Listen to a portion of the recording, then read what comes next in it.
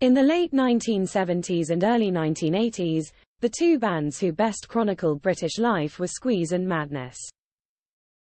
While the ska legends are generally considered a one-hit wonder in America for Our House, their London peers Squeeze, best known for the toe-tapping song Cool for Cats, won over the hearts and sound systems of US fans.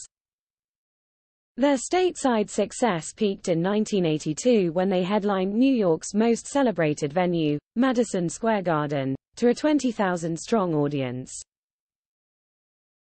Critics compared them with the Beatles, and fans went crazy for the group's lyrical references to the Sweeney and Clapham in classic hits such as Up the Junction and Labeled with Love. Yet when the band returned to the same arena almost 40 years later in 2019, their second performance was even more profound, in part because joint frontman Chris Difford couldn't remember Squeeze's first landmark US show due to his since well-publicized alcoholism. Speaking today, Difford, 69, admits, "I don't remember the early 1980s at all. I was a different, more troubled person then." Playing such an iconic venue again all those years later was very emotional. Difford, who has been sober since 1990, doesn't regret his lack of memory at Squeeze's success, not in the slightest, but he laughs recalling trying to find proof of that first Madison Square Garden concert.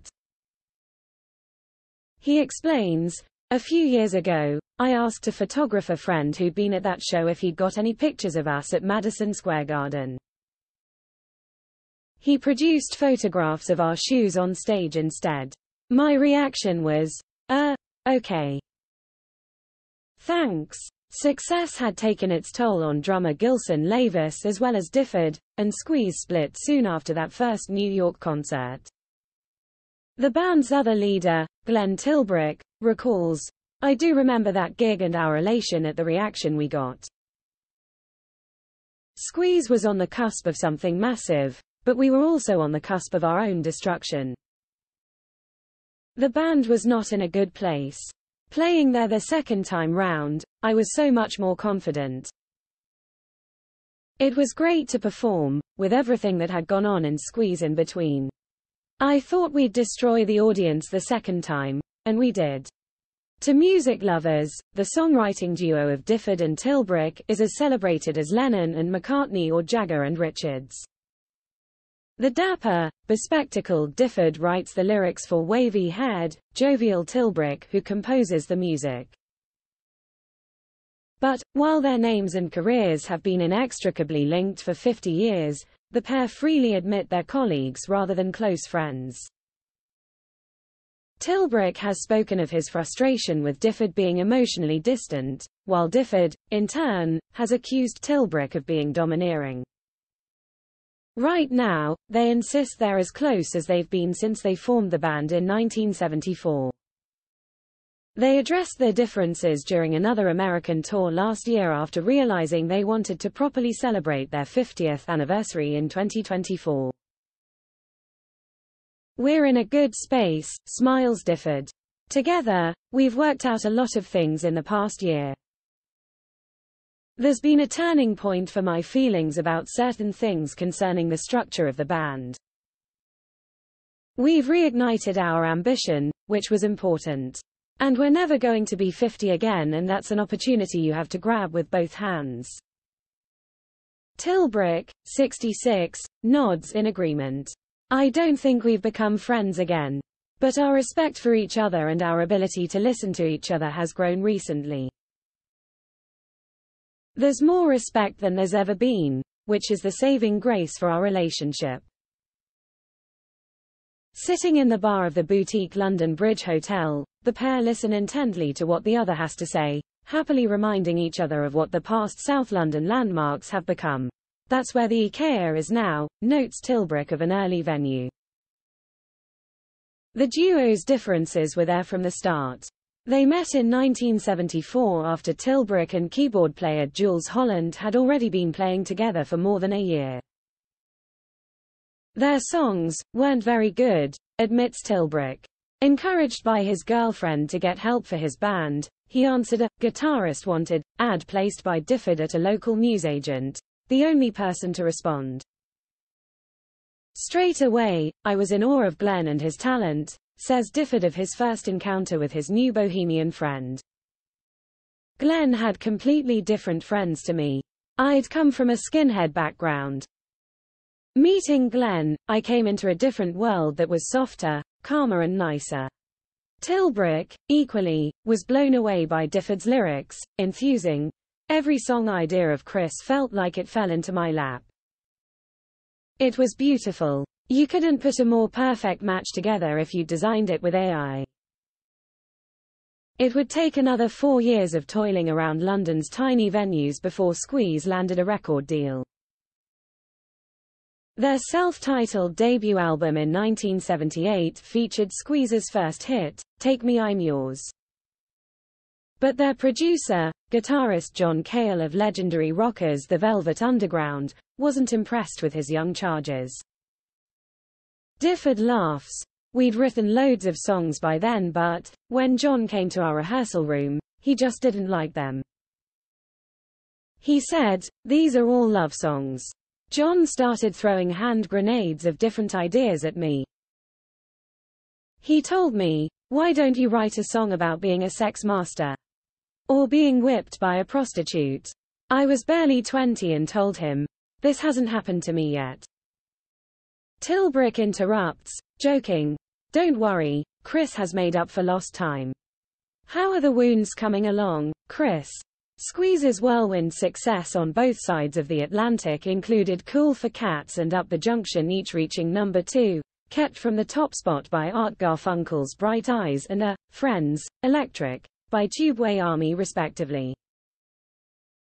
The first blip came when Holland left Squeeze in 1980 to embark on a presenting career, going on to host landmark music TV shows The Tube and later with Jools Holland.